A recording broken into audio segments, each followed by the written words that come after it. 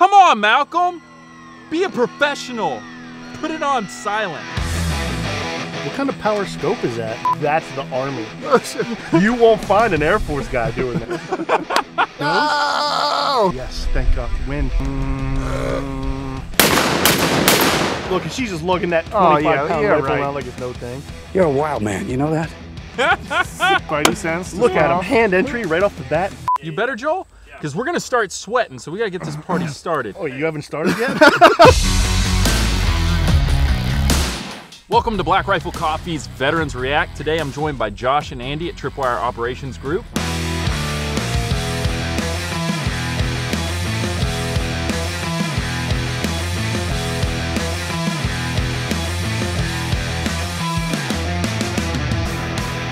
So first up, I feel like everybody in the military has an opinion on the Hurt Locker. It seemed like it was so well received in Hollywood, and everybody in the military just kind of takes a dump on it. Catherine Bigelow, like, best war movie, most authentic war movie ever made or something? What? Yeah. Nonsense. How many bombs have you disarmed? 873. Counting today, sir, yes. That's gotta be a record. Have you seen it? What's that? No.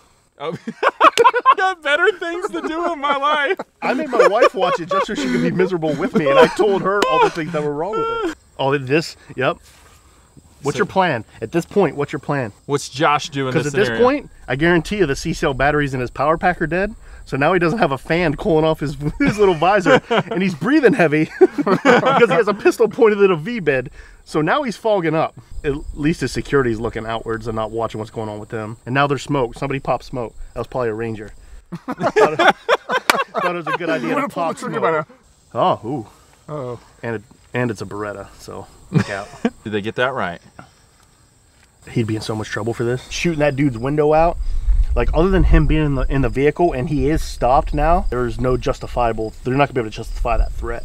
Per policy, I guess, we don't fire warning shots. If you fire a round, it better be going at an identifiable target that I you're guess it trying to depends kill. what the rules of engagement would be at the time. Yeah. Just hear himself breathing. Wondering what are those clowns doing up there? Yeah, so he starts pulling them out. He starts pulling these projectiles out of the ground. Let's say they're 155 millimeter projectiles. Yeah. And then they're connected with deck cord, which must be connected with JB Weld, because he starts pulling on that deck cord and lifting 125 plus pounds with it, and it doesn't come out. So is he going out there like in a scenario like this all right by now himself? he's talking sweetly to it to try to get it to surrender. Hey man, just give you a little pet. How does he know that's there? Does a dog hit on that? Or a dog could have hit on it. Private Snuffy could have found it and saw it. There might be an intel report. Or UAV could have watched this dude put it in the ground. But knowing how badass this dude is, he probably sensed it. You're a wild man, you know that? Spidey sense. Look at him, hand entry right off the bat. So when he starts cutting stuff, and those other guys are looking around to see what's going on, they want to see, out of everybody hanging around and lingering, if somebody's starting to fidget or somebody's starting to take off. World's strongest man. Strongest man. Little known fact, World's Strongest Man competition was actually held in Balad, Iraq. And Jeremy Renner just won it. He takes a deep breath. Dude, he lifts from the back. He doesn't even bend his knees. Like, winning. Honestly, given the situation, I don't see any need for him to be doing what he's doing. I mean, maybe blow it. Maybe that apartment building's full of people and they can't get him out of there. But still, he pulls that out of the ground. There's no reason why he shouldn't have immediately went back to his truck. Hey, does the robot work? And that's the thing with this. There's no set protocol. There's no established step 1 through 10. What's that release? Is that just like an emergency thing, or is so it that just he made, pulled? So yeah, that's the top of that suit has 2 handles. So somebody's got to help you get in it, but it's designed that if there's an emergency, something goes off, you're on fire, you're a heat casualty, whatever it may be, you can self-remove that. Why does he have Ear Pro on? So it's doubling as a radio. Oh, okay. He introduces this scene by, I'm gonna die. I'm gonna die comfortable. He's not wrong. Everybody's thought it and said it multiple times. Yeah. Because given what they're showing in the trunk of this vehicle, it's irrelevant. Yeah. Like, what does the bomb suit do for you? Why have one on? Does it mitigate the blast? Does it mitigate overpressure or what? Its primary is going to be blast overpressure. And then secondary, it has a small amount of fragmentation protection. And then it has plates on the front and back that are ballistic rated for high-powered rifles. But in this situation, it's not going to help. And again, what he's doing right now, given the scene that is set in this car in the middle of this plaza open or whatever, space, yeah. Unless I assume all these buildings are filled with people, there's again no reason for him to be doing what he's doing. Step 1 is be as remote as possible. Yeah, this whole hero hand knife cutting stuff up is like last resort. There's an entire family of innocent people in that car. You have no other option but to get in there and fix it right now. Yeah, I feel like they're trying to label bomb techs as a certain personality type in this movie. Yeah, as being the cowboy. And You're the guy in the flaming car, Sergeant James? That's just hot shit. that's the Army. You won't find an Air Force guy doing that. It's up here, not here.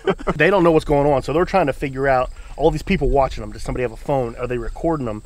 They're trying to make sure this dude doesn't die from an external factor other than what he's doing. I'd assume there's wiring all through the car. Yep. So like, what's he looking for? Modern things like this are going to be designed certain ways, you know, by engineers. Yeah. They're going to be specific flow patterns. Things are going to be zip tied together, made to look pretty. Majority of the time, there's going to be something that's out of place. So he's just going to strip the whole center console. So right now out he found something, and he's tracing it with his finger, and it led him to the head unit and the radio. So now it's basically, all right, that's where that clue leads. What do I find behind this? He's going to find a sweet CD or mixtape. Damn, I've been looking for that thing for like 6 months. See, now he goes up and he pops the hood. So whatever he found behind the radio runs up to the engine block. And now when he pops this hood, there's probably going to be more than necessary batteries going to that vehicle's battery as a power source. So he just moves from one target to the next. All right, where does this go? What's it do? So in a scenario like that, though... Yeah, given the scenario the way they're presenting it, like, you have no time. They just saw a dude with a camcorder on, like, this whatever floor recording them. Got to make a personal, moral, ethical, and professional decision. Who's in these buildings? Do I keep going and just keep cutting stuff and hope I get it? And if this goes, I go with everybody in these buildings? Yeah. Or do I just say, nope, I'm done, return me and my guys as safety, and then try to explain to the families in these buildings why it just fell on their heads? So in a situation like that, then what do you do with all that ordnance? So now that he's fixed that, now they can bring in every Joe they got in the area, secure the entire area, and they can spend as long as they want right tearing that car apart. Do you do any type of forensic analysis on it to like, so if there's a tag it? Not him specifically, but there's an entire team, EXC, Combined Explosive Exploitation Cell. Mm-hmm. They're a multidisciplinary team. That's what they do. They do all the forensic stuff. So any of the tape, the wires, all that stuff that's not an explosive hazard, he'll maintain and he'll send it back, and they have FBI individuals and they'll go through it and try to figure out who's what.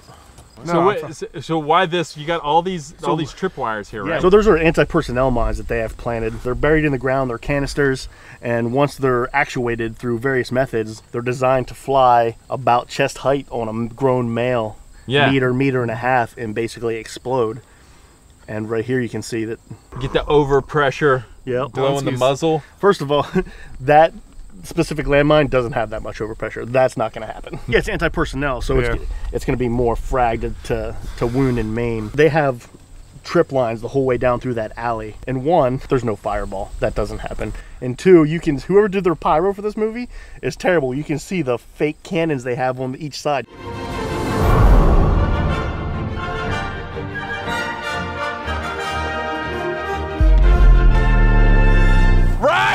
Everybody's favorite movie, the best Irish accents ever.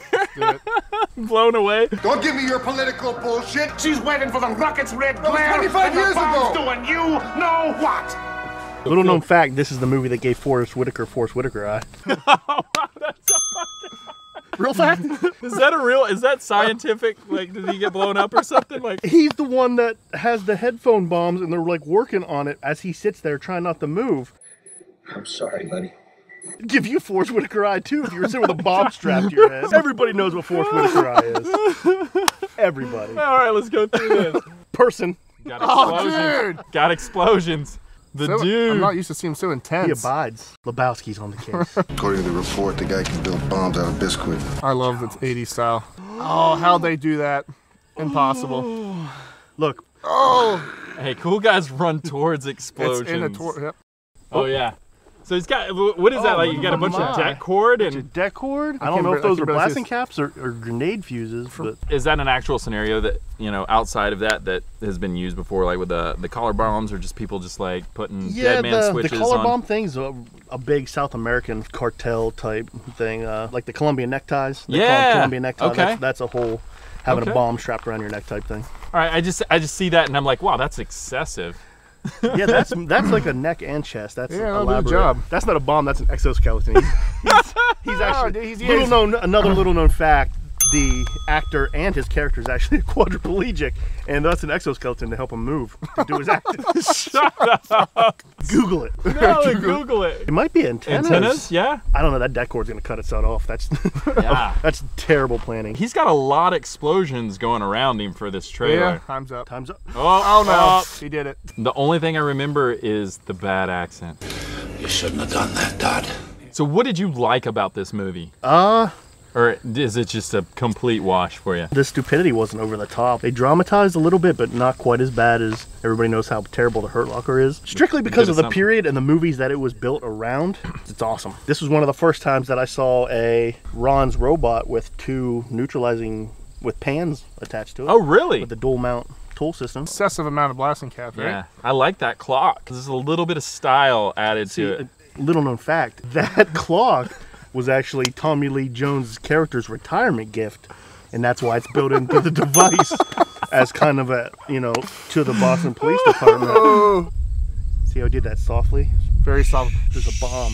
Just You don't even know where my fingers are. There's a nice zoom in on it. Beep, beep. Beep, beep. Oh. Oh, it's a oh. It's going. I honestly remember none of this.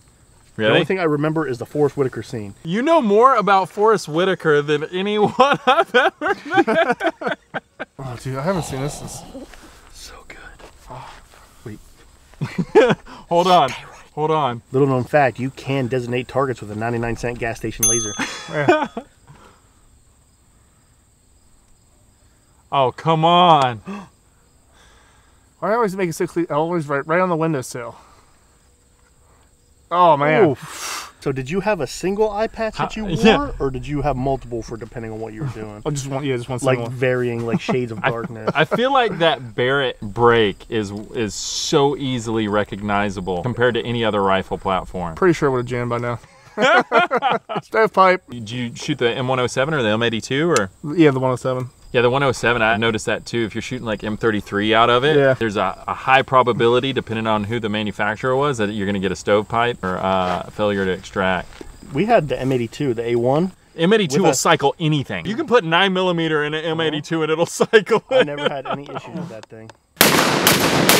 Look, and she's just lugging that Oh, 25-pound yeah, rifle right. around like it's no thing. Comparing like your kit versus, something like that where it seems pretty freaking excessive. Oh, yeah, Right. that's excessive. I mean, like, obviously, like, if you're carrying that on target, like, you either have vehicles or something out there with you. I mean, I guess you could jump in and lug it, but What's your loadout like usually? Like I would your- say mission dependent or Yeah. situation dependent, whatever. Oh, this is when she goes crazy. Oh, yeah. Get after it. Get after it. She's not hitting a damn thing, though. She's got to be at 8 by now. Well, that's a bigger than usual Oh, yeah. mag. Shoot that pistol back at her. Because that standard mag is what, 10? 10 rounds. Yeah, That 10 thing rounds. looks twice as big. So I've always been told you can't shoot people with the 50 cal because it's an anti-material and it's against the Geneva Conventions. Is that true? I don't know. I've heard that as well. I don't think that applies here. Is this? Yeah. Oh, no, I meant Andy. He's like, I fucking kill people all the time. No, but there's obviously like stories out there about like the Canadian sniper who's got the longest shot, and that was with a 50 cal This is sniper. sniper. Yeah. I'll gillian up. All right. So they're stocking up on a village here with women and children. What kind of power scope is that? Did yours zoom in that with HD like that? This is And pretty. what is that reticle? Like, how are you comp? a red dot sight on a What was sniper that? rifle? I don't know. What was that? When was this movie made? 93. 93. I'm sure that technology was awesome back then. Oh, now we're different. Oh, now. Yeah. What is on the reticle there? Like, what is? That's the symbol for a resistor. Little known fact is these high power scopes use a lot of electricity, so they got to have resistance. How do you even get like your windage on that? I don't know. Right there, see that apple went up and came down? Zero variation, no wind. No wind. That was his wind call. Take it. Oh, do it right Take there. it. Oh, right in the chest. There was no drop. Nope. Oh, Did they have laser guns then? yeah. They must have.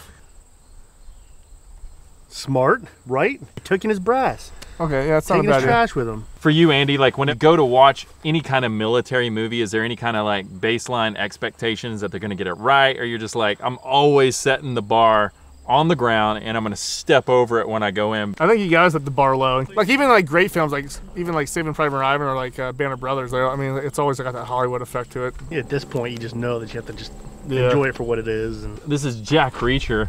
So we got a Jack Reacher audiobook on our last trip out to California, and I was pretty disappointed. They make Jack Reacher sound like a freaking Sasquatch in the book. It's Tom Cruise.